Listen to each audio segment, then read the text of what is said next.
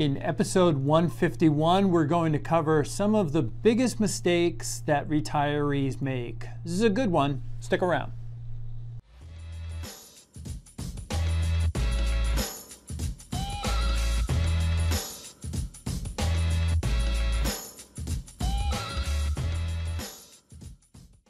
Welcome to the Mullooly Asset Show. I'm your host, Tom Mullooly, and this is episode number 151. That's 151.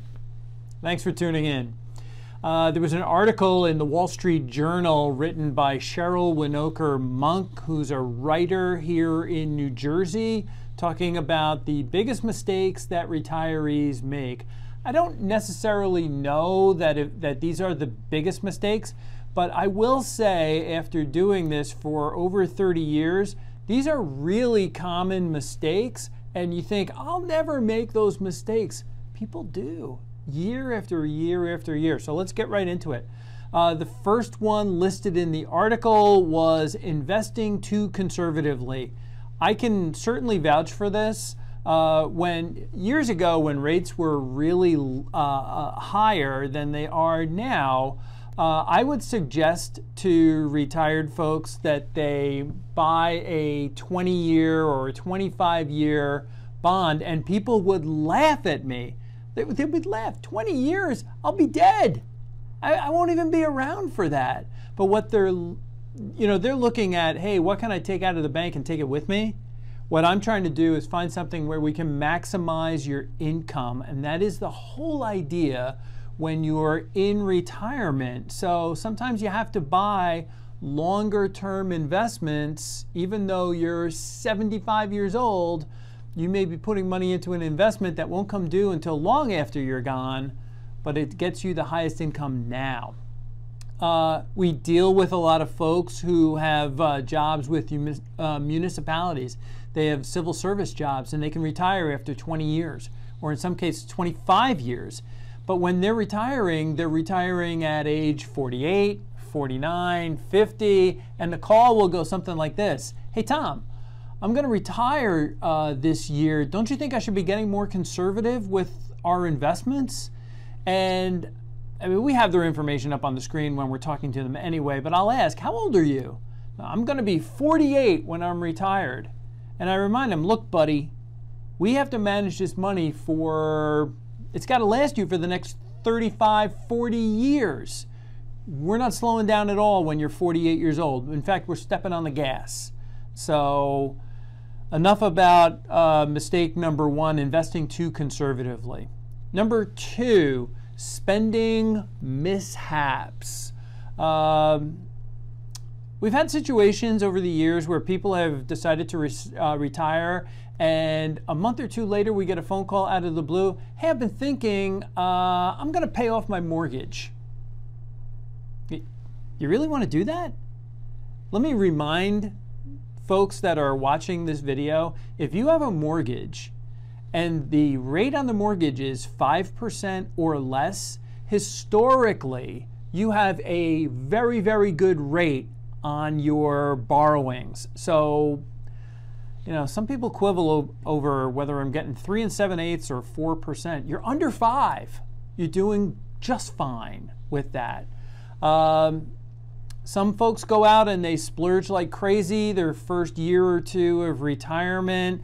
There was a story shared in this article in the Wall Street Journal that these folks went on an African safari, spent $20,000. They loved it so much they booked another one when they came back.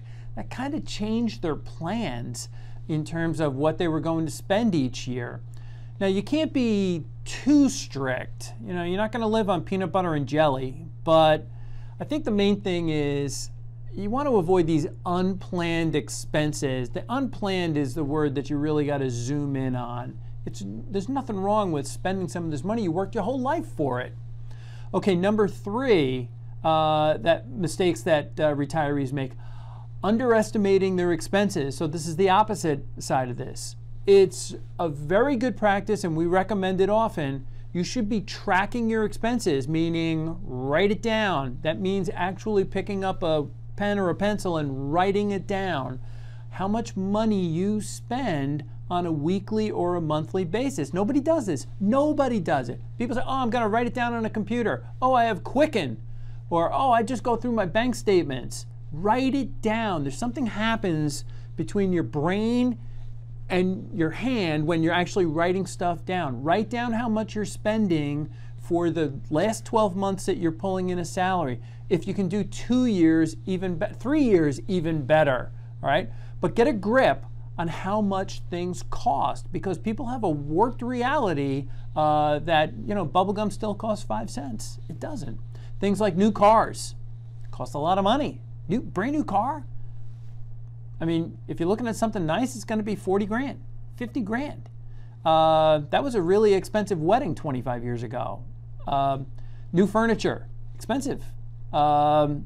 If you're thinking about putting money away for your grandchildren's college education, hey, look, you can plan for these things, but you just can't, you know, wake up one day and decide that you're going to do this. You're going to be ripping up the script.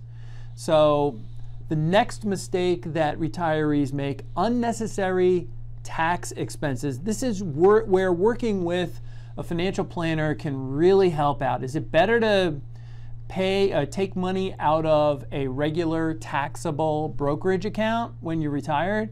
Or maybe I should be taking money out of my retirement account before I get Social Security. You need to sit down with someone and actually figure this stuff out. Should you be considering doing a conversion to a Roth IRA? These are points that a financial planner can help you with. It's stuff that we do here at the office every day of the week. The last reason in the article that they said, or mistakes that retirees make, falling for an investment pitch that sounds too good to be true. That's universal. That's not just limited to retirees. Over the weekend, a TV commercial came on and they were touting this free book.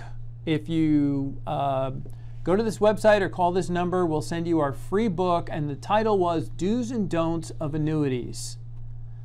Folks, if you've had a conversation with us, you know how we feel about annuities. Just remember something. When they want you to call a phone number or go to a website and sign up for something that's for free, you are the object. They want your information so they can market to you. They want your name.